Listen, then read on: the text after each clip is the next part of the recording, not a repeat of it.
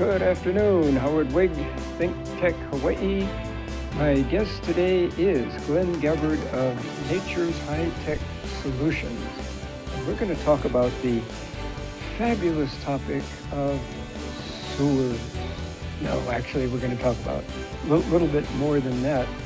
As you know, I'm a huge fan of Moore's Law, where in essence, technology is improving at a rate that we can barely keep up with, and the same goes for sewer technology. Well, it's a little more than sewer technology. Glenn Gabbard is the Hawaii rep for a biotechnology that involves bacteria which can clean up your water outfall lines, I believe, Glenn, all the way from little individual residences to major city sewer lines. Absolutely right. So thank you so much for being on the program today, because this is, well, how about that collapse? There was a collapse in Kahala Mall of the line. That wasn't a sewer line, though. I think that was a much bigger water line. Yes. Yeah. But up in my neighborhood, we've had a couple of sewer line collapses. So this is, and the reason we're having a very large bill on our water bill is not because we use the water, but because the Board of Water Supply has to put together this huge pot of money in order to keep our sewer lines and our water lines intact now. They got a bit behind on their budget, and now they're playing catch up in my line. Very true. So why don't you launch in and tell us what in the world these, I would call them, well, biobacteria. Biobacteria is a little bit redundant, but these are bacteria with a very, very special appetite. Absolutely. Well, yeah. It's great to be on with you again, Howard. And by way of introduction, as you know, what we do at Gabbard Energy Group with any of our partners in Hawaii is we work to be green, be sustainable, and to use the latest in technology. This particular biotechnology that my partners at Aqua Natural Solutions practice is a technology first that's been around for 40 years. Mm-hmm. It originally was developed to deal with petrochemical spills in the ocean. I remember those back then. Yeah. Yes. This was the solution, yeah. This was a solution, and as you were saying in your introduction, that basically what's been created is a good bacteria. Normally when you say to someone, well, I'm gonna put some bacteria in your water or in your pipes, that's a scary thing. In this case, it's a good thing because what this bacteria does, first, in a climate like Hawaii, it's been specially cultured so that it adapts to whatever climate it's in, which has been a problem sometimes in this biotechnology area when you're using this approach, that certain bacteria may not adapt to a given climate. This does. And then, very simply, the problem that we're dealing with on the residential or the commercial area is that in the grease traps, in your pipes, in your septic system, you get grease, you get sludge, as a result, you have odors, and quite frankly, in some instances, those odors could be harmful if they're not neutralized. So very simply, what this bacteria does, it's a good bacteria that is introduced into the pipes, into the septic system, into the waste management treatment centers, and literally the bacteria eats the sludge, eats the grease, and takes what could be a harmful and certainly an offensive odor and turns it into harmless, odorless gas.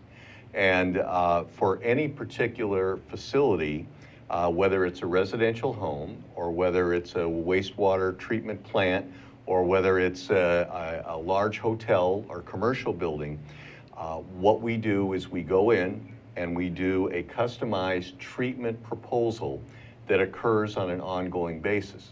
And the other thing that I would say is one of the things that's, aside from being environmentally friendly, that's a great advantage of this approach is that it significantly reduces the operating cost for dealing with this issue. Because typically what is done is a commercial building owner will bring in a plumbing company that will do a process I refer to as jet flushing to try to get this sludge out of the pipes.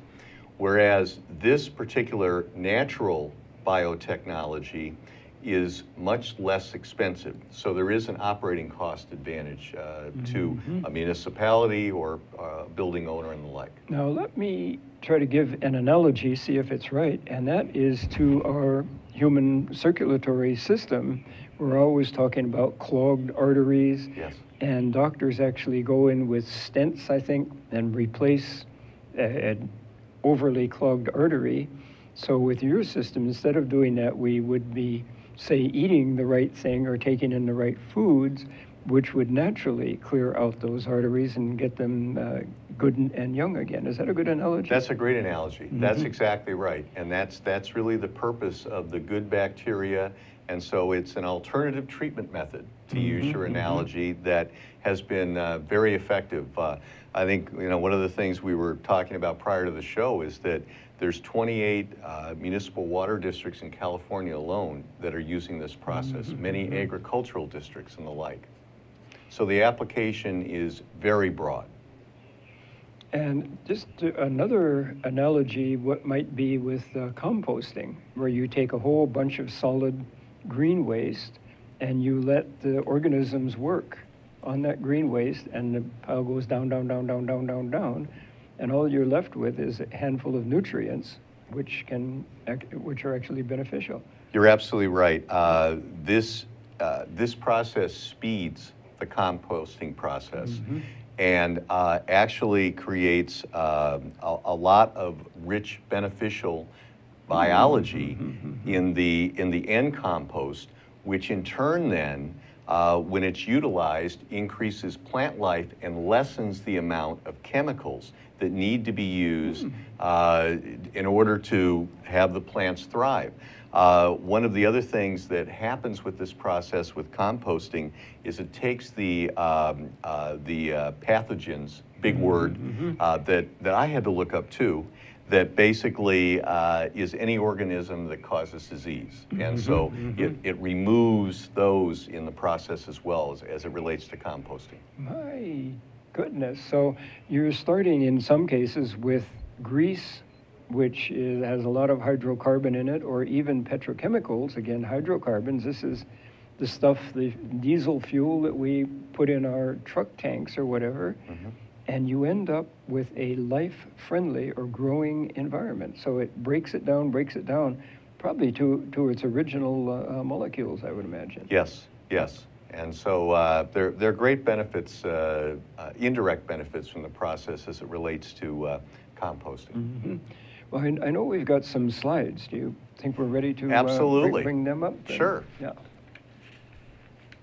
So, can you read that? Wastewater, public health? I can, and I can kind of summarize it very simply, and that is that what we're really talking about here, separate from what we've discussed on the biotechnology side, is that this is really a public health issue. And I'll give one simple example. We have a commercial building that we're meeting with here in Hawaii, and there not only is a waste management problem, but there is a odor problem. Now, when we talk about odors, of course, can be offensive, but they also can be hazardous, as we know. And so it's critical that pipelines, grease traps, septic lines, wastewater treatment plants are handled as environmentally efficiently and effectively as possible so that we protect the public health. And that's really what we're saying, that, you know, wastewater and public health, if wastewater isn't handled properly in an environmentally sensitive way, public health is at risk. Absolutely. And just related to that, there was just a few months ago that a dairy farm wanted to set up a big operation on Kauai so that Hawaii might become milk self-sufficient. And the neighbors objected and objected, and I think it was turned down because they had odor considerations. Could you just apply these bacteria to the cow manure and it would go down, or? It's a critical issue. For instance, in California, and I'm thinking of Hawaii and the Big Island too, Harris Ranch is a huge facility. And that's one of the facilities that Brian Griggs and my partners at Aqua Natural work with, along with many agricultural districts, because the effective treatment of wastewater is a critical issue in terms of public health for people that live around those agricultural areas. And again, the odor problem is addressed. Yes, the odor problem, and the odor problem is addressed. Again, as you deal with the waste problem, you deal with the odor problem at the same time, and you take whatever the issue is causing the odor, you neutralize it, and it becomes a harmless gas. And then the solids become good compost. Absolutely. Yeah. So you get multiple benefits in the process. So, well, let's move on to our next slide here. Well, cute little baby. Yes, and I was going to say pretty much saying the same thing, that in this country, the bottom line is, as in every country, there's a lot of waste. And so the issue of effectively dealing with waste disposal, whether you're dealing with commercial buildings, whether you're dealing with municipal water districts, waste treatment areas, whether you're dealing with agricultural districts, whether you're dealing with residential homes, is huge. And the more effectively we can deal with it, the more environmentally we can deal with it, the more cost effectively we can deal with it, then the less the problem. Well, that gives us a really good overview. Why don't we take our break now and then come back and get into some real nitty-gritty with bacteria and sludge. It says Howard Wigg, Code Green. Glenn Gabbard is my guest today. Back in a moment. Looking to energize your Friday afternoon? Tune in to Stan the Energy Man at 12 noon. Aloha Friday here on ThinkTech Hawaii. Aloha! How you doing? Welcome to Hibachi Talk. I'm here, Gordo the Tech Czar on ThinkTech Hawaii, and I'm here with my good old buddy Andrew, the security guy. Hey everybody, how you doing? Aloha. Good Thanks to have for you. watching. Good to have Andrew here in the house. Please join us every Friday from 1 to 1:30 and follow us up on YouTube. And remember, as we say at the end of every show, how you doing? Hello and aloha. My name is Raya Salter, and I am the host of Power Up Hawaii, where Hawaii comes together to figure out how we're going to work towards a clean and renewable energy future. We have exciting conversations with all kinds of stakeholders, everyone who needs to come together to talk about renewable energy, be they engineers, advocates, lawyers, utility executives, musicians, or artists, to see how we can come together to make a renewable future. Tuesdays at 1 p.m. Good afternoon again. Howard Wigg, Code Green, Glenn Gabbard of Gabbard Consortium, is it? Gabbard Energy Group. Gabbard Energy Group is my guest, and we are talking sludge, but not just any sludge. We're talking sludge that, when mixed with biotechnology, i.e. the proper bacteria, we are converting these sometimes hazardous projects or products, and certainly disruptive products, i.e. grease in sewer lines or grease in your own residential line, and converting them to good, viable stuff like compost, and we're eliminating odors. So Glenn, we covered just the general ground. Why don't we look at the next slide and proceed from there? Absolutely. Yeah.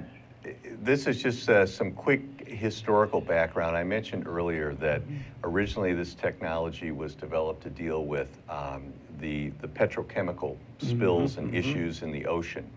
And so in the process of doing that, and the work in the laboratories developing this good bacteria, all of a sudden the applications that we're talking about, the expanded applications, were really discovered. And so that's why I think the key thing here is that This is a biotechnology that has been proven and around for 40 years. This is not something that we're doing beta tests with. This is something that is growing in its application. But like so much else that we do in the green energy efficiency area, it's an educational process. And it's a matter of, here in Hawaii, as with every other area that we work in, we're working to reach out to the different areas that are all dealing with the same issue of waste management treatment.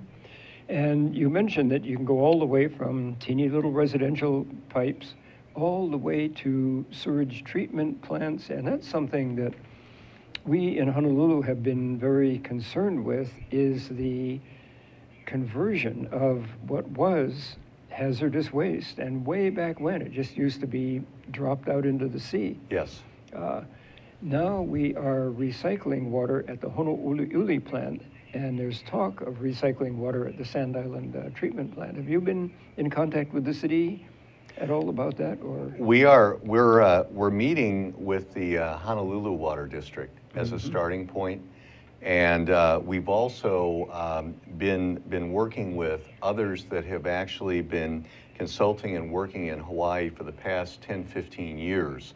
And so we're very interested in trying to positively impact as many of the districts as possible. But as you were saying, when you talk about the waste treatment plants, what it really comes down to is with this kind of process, you've got to maintain the flow in the collection systems. That's one of the things you're dealing with. Secondly, in the lift and the pumping stations, you need to make sure that, again, you keep them clear so that they operate effectively. And at the same time, the wastewater issue, to address that typically in the water districts, the waste management districts that we work with, the goal is to treat the water so that it becomes potable. Potable water, as you know, can then be used for crops. It can also be used by cities and municipality for irrigation, for watering of parks and different area. And so once again, in terms of conserving water, as well as being environmentally sound, the end result of an effective treatment process that's environmentally sound with a wastewater treatment plant is that all of a sudden we get more use from that particular water in ways that benefit the entire community and every one of the islands. Now, as I understand it, the Honolulu plant out in the Campbell area, wastewater plant, does process its water and then diverts the potable water off to, I know, golf courses, maybe agricultural areas. Yes. And at the outlet, there's a little sign saying, do not drink this water, because it hasn't been super refined to that level, but it's perfectly fine for applications like golf courses. That's exactly right. And that's the perfect example of how, when treated properly, you can reutilize this water for the benefit of the community. Well, I know we've got some more slides, and we don't have all the time in the world. Indeed. Yeah. I think this particular slide talks about the pros and cons of bacteria versus enzymes. And clearly, as anyone listening to this show can see, that we've been talking about the good bacteria approach in terms of doing this. So without not being a chemist and without getting too technical, I can simply say that, that's really the science of bio-augmentation is really what we're talking about in this good bacteria biotechnology. Well, let me intervene and point to our own human bodies. I think I have some of my zeros mixed up, but we've got something like 10 billion cells in our body, which contain 100 billion atoms. And the bacteria in our body is lodged in all of that, so that we have 1 trillion bacteria. So all we think we're these handsome creatures, but we're just a huge hotel for bacteria. Yes. And almost all the bacteria is beneficial. If it wasn't beneficial, we wouldn't be on this planet. Very true. Yeah. Very true. Good point. So just a little time left. Why don't we go to a next slide here? This talks about kind of and there's a picture that shows kind of a before and after. But as I mentioned before, whether it's a commercial building owner, a hotel, the water treatment district, an agricultural district, the approach is always the same in the sense that we take a look at the severity of the waste management issue. We come up with a particular treatment plan on an ongoing basis. We modify that as necessary. And the results are pretty dramatic. And this particular slide that we had up before shows the kind of the before and after effect of this kind of biotechnology, the good bacteria. Why don't you describe the top versus the bottom? I don't know that it's all. I was going to say that the top is kind of what we inherited in terms of dealing with the kind of sludge and grease and oil and all that you're dealing with in your pipes, and the bottom slide shows the difference after a series of treatments. Within there. Just to do the artery analogy again, if your artery looked like that top slide, your heart would just be pumping like mad trying to get any blood through. But on the bottom slide, heart would just be cruising along and you'd be healthy as anything. Absolutely. Yeah. And I'll mention another application that's pretty straightforward. Most people know the name Outback Steakhouse, which is one of the groups that we work with. Every restaurant in Hawaii, like any other restaurant outside of Hawaii, is dealing with their grease trap, and they're dealing with their trying to again keep down odor and remove that grease in an environmental way, and they're dealing typically again with a monthly plumbing bill, jet flushing, pardon me, and this is an alternative. This is a cost-efficient, environmentally safe alternative for it. And you think about the impact if you had, any number of restaurants adopting this, and tremendous positive benefit there all the way around. Absolutely. I threw a big party not long ago, and there was a barbecue there, and I had a barbecue guy, and he was barbecuing like mad. And it was up to me the next morning to try to clean this thing. And I had my own little mini grease dilemma. What in the world do I do with all this stuff? Yeah. You're right. I've been there, and that is a great example of what a restaurant or any other commercial facility deals with on a daily basis in terms of this particular issue. Yeah. Multiply my situation by 100 or 500 in a big restaurant, and you've got a problem. You've got to do something with this grease. Absolutely. Yeah. Absolutely. So we have one or two more slides. I know we're getting, we've got some time here. Applications, yes. This is, and we've been talking about this throughout the show, but this is really just a summary.